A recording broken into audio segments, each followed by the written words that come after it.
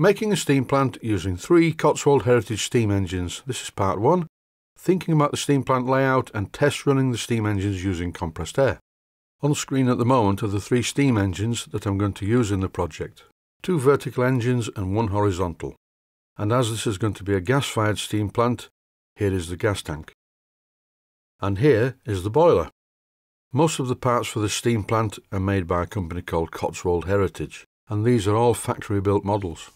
And here's the hand pump to fill the boiler. I really do like the design of these hand pumps, they're very chunky. I think this is going to be the approximate position for the major components, but I also need to construct a water tank and a condenser oil trap. The 2 pieces of copper tubing currently in the picture are too big. I'm going to get some smaller ones. This is the main gas jet that fits in the burner inside the boiler. Unfortunately, the pipe's a bit too short to connect the gas tank to the boiler in this installation. And here are 3 displacement lubricators, 1 for each engine.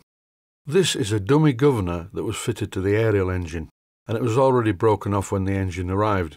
The engine was delivered in person by the owner, so it wasn't damaged in the post. Here's a close-up of the governor, and as you can see, it's a non-functional governor. It's a lost wax casting. It should be easy enough to repair. It's time now to examine the steam engines, and the first one is called an aerial. This is an overhead crankshaft engine, and it's very nice indeed, very well made, very well painted, very well finished. The overall appearance of the engine is good, and by the look of it, I don't think this engine's done much running. This is evident by the black oil on the piston rod. When running new steam engines, you generally get this black oil on parts. But after a while, as you run in or brake in the engine, this black oil disappears. It can, however, be a sign that something is misaligned. To start with, I'm going to wipe off all the black oil residue and re-oil the engine because I'm going to run it. And for the lubrication, I'm using my ordinary lubricating oil that I make up myself. And the formula is as follows. I've mentioned this in many videos, but one more time won't hurt. 50% 1000 grade steam oil, 25% 3-in-1 machine oil, and 25% rapeseed oil, which is also known as canola oil. The engine doesn't feel tight at all. Everything moves up and down and round just as it should. I'm making sure that all of the moving parts of the engine get a liberal application of my oil mixture. I'm probably applying a little bit too much, but in my opinion, you can never have enough oil on a steam engine. So here we go. Well, it seems to run okay. It's quite powerful.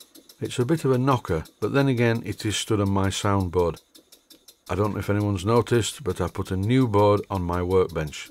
This is a large melamine board, 6 feet long by 2 feet wide, and this piece of melamine is mounted on blocks on the bench, so it's a hollow soundboard. As you can see in this clip, the black residue is coming back, but it doesn't seem as bad as the previous black residue. During the construction of this steam plant, you will see a lot of these engines running, so hopefully they will all be broken in or run in by the time the steam plant is finished. I'll stop talking for a while so you can just listen to the engine running.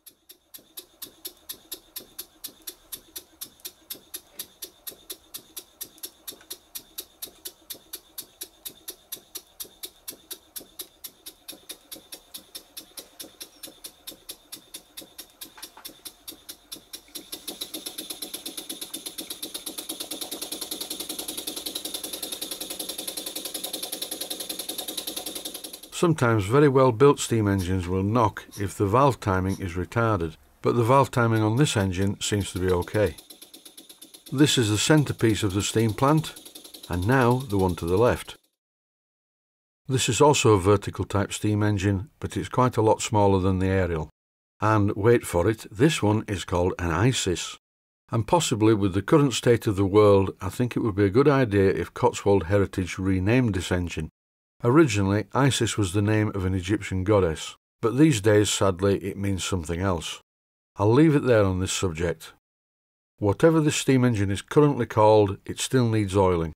As usual, I'm giving it a good coating of oil. Time to see how this one runs. Well, it's very wheezy. I'm not sure what's going on here. I'll pump some more oil into it. And as you can see, I'm pumping oil into the exhaust port because you can do that, but you do need to rotate the engine in reverse to suck the oil into the steam chest. Despite having plenty of oil in the steam chest and the cylinder, the engine is still a bit wheezy. Have a listen to it, I'll turn the volume up.